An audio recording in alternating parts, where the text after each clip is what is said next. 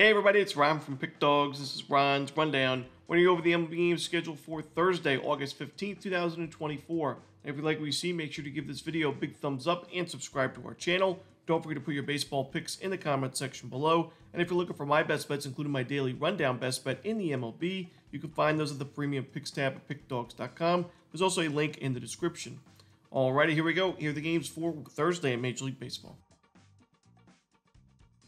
First up, an afternoon game between the Oakland Athletics and the New York Mets. We're going to see Mitch Spence and Jose Quintana as the projected starters. The A's facing a lefty in this one. Quintana, the expected numbers are pretty steep. We've mentioned the expected ERA is much higher than his current ERA, and we've seen him start to regress in his last couple of outings, giving up in his last two starts 8 earned runs in 11 2/3, both of those losses for the Mets.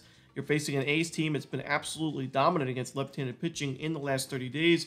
Number 3 in team OPS, number 2 in isolated power, number 1 in WRC+, a high walk rate. So I like this matchup for Oakland against Quintana. And then Mitch Spence on the other side, he's got a 4.3 ERA on the season, a little bit steeper on the road, but his last 4 starts, 2 of those are home, 2 of those on the road.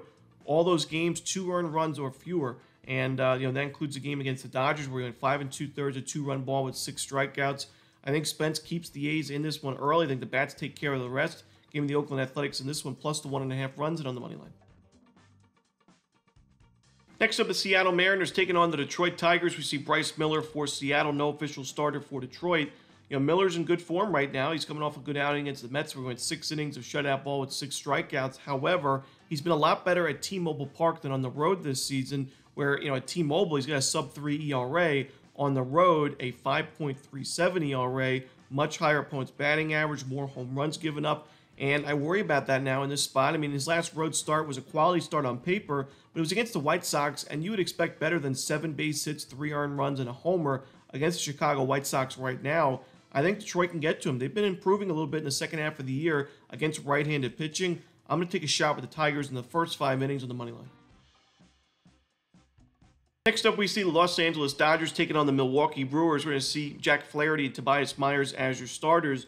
This is a great matchup here. 2 great starting pitching options that are in good form. The bullpens in the last 30 days are 8th and 12th in xFIP, so pretty much neck and neck. And the same thing goes for the offensive numbers. The difference is the Dodgers have been pretty solid against right-handed pitching, despite most of those games being without Freddie Freeman and Mookie Betts, and now they're both back in the lineup.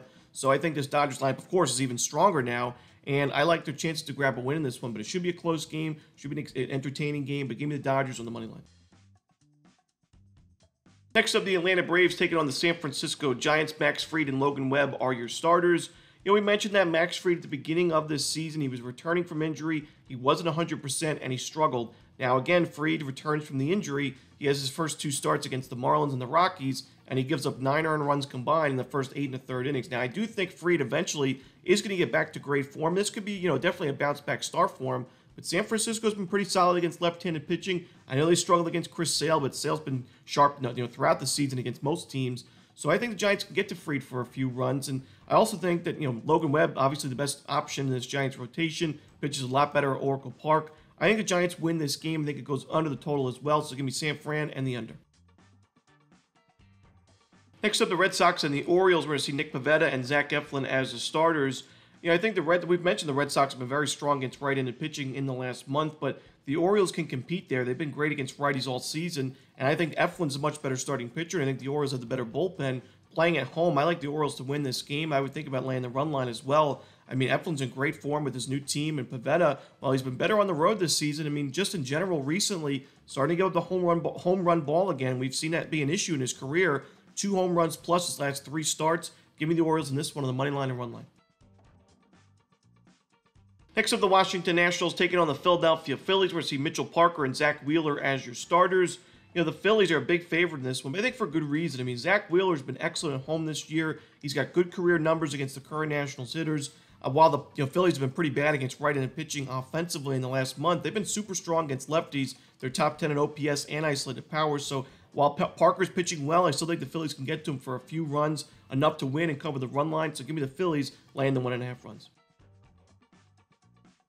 And the final game we're going to talk about for the Thursday card of Major League Baseball, it's the Minnesota Twins and the Texas Rangers. Bailey Ober and Cody Bradford are the projected starters. I think we see a low-scoring game here. The Rangers have not been great against righties in the last month. Ober's pitching well. He's in good form. 2 earned runs or fewer his last 4 starts. Cody Bradford's pitched excellent at home this season. He's been a lot better at home than he's been on the road.